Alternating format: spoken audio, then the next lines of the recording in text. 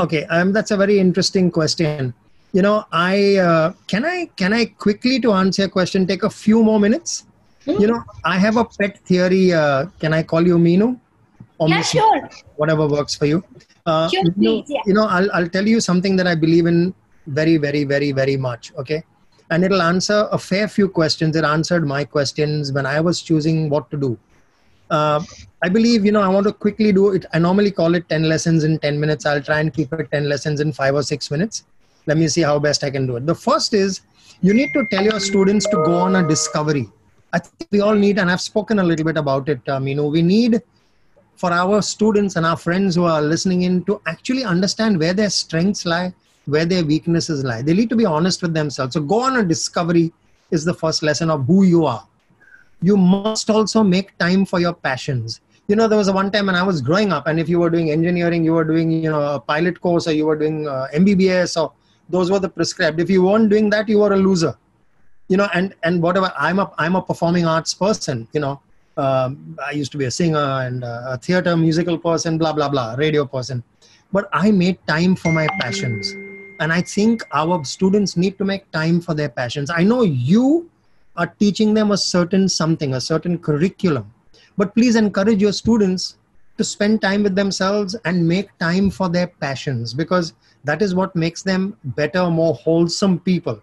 I also like to believe that we as people need to chase positivity. We tend to be too negative in our outlook. I often talk about the half full and the half empty. Is the glass half full or is the glass half empty? We need to look at positivity. Will digital replace experiential? That's a very negative way of looking at it. I don't think it will. It's a very unreal way of looking at it. It will both exist, but if we embrace both and create a fine balance, it will take us to newer heights. Now that's positivity. Chase positivity. Be a student of positivity. Now, very importantly, define the terms on which you want to live life. Don't say, I want to be like Samir, because Samir is someone you look up to, of course. But are you cut out to be Samir? Are you cut out to be Meenu? Are you cut out to be Brian? Maybe, maybe not. So you need to decide who you want to be. Define the terms of who you want to be and what are the terms you want to live on. Another very important thing is, while we have curriculums, and this might be slightly blasphemous, Meenu, I know we have curated curriculums, but I do believe one of the things that's helped me, two things actually, my next 2 points have helped me tremendously in life. There is one kind of qualification or learning or education which you learn in institutions, which you wear on your visiting card or you wear on whatever, on your CV. There's another kind of learning which is from life. Okay. My father would always say to me, talk to the rickshaw driver, talk to the security guard, talk to the person who cleans your home, talk to the person who cleans your office. These are people whom you will learn maximum from. And he was so right. I follow it. I try and make conversations with everyone I meet, because those conversations are not curated. They're real conversations. And if you listen, sometimes, I suffer from this bimari of talking too much. I need to learn to listen more to people. And I make that my mantra, to listen to people. So be a student of life, be a student for life. I do believe that the moment you think you've arrived and I'm the man and I know everything there is to know, you're actually going south. So you need to be very clear about it.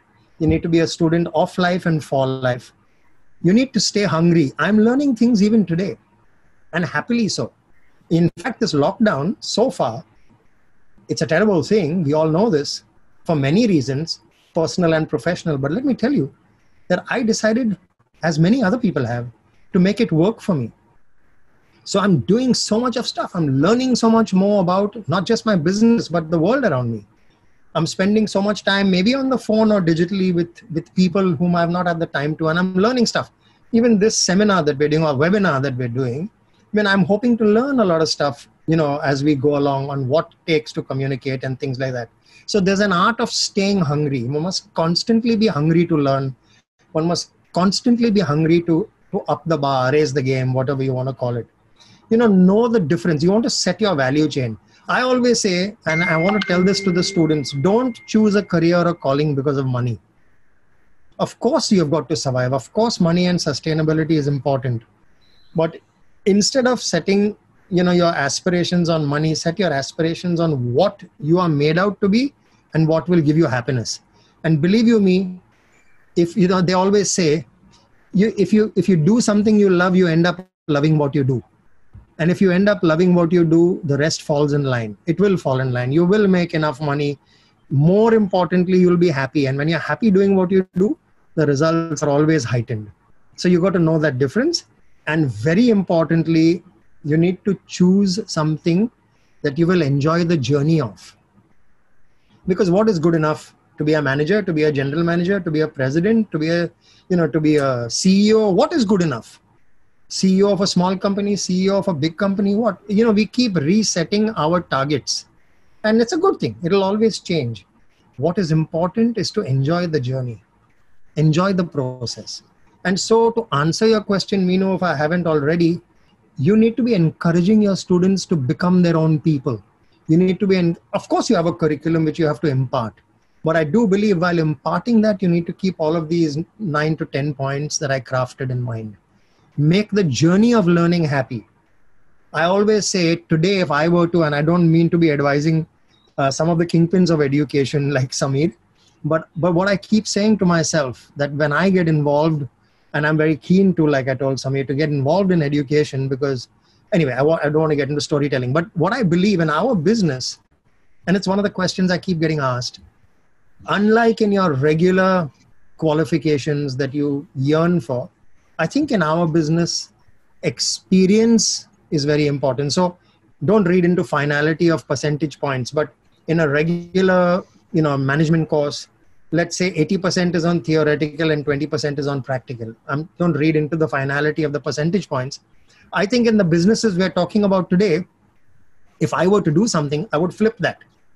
And I would say, can 80% be practical or, on job?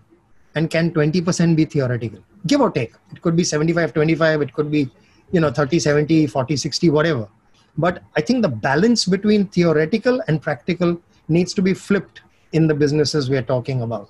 So I hope I've thrown a little bit of life, Meenu. I can never be as good a teacher probably as you are. And I don't know if I've answered your question, but, that's been the attempt. Thank you so much, Brian. You're welcome. You have answered much more. Thanks a lot, Samir. Thank you. My pleasure, madam.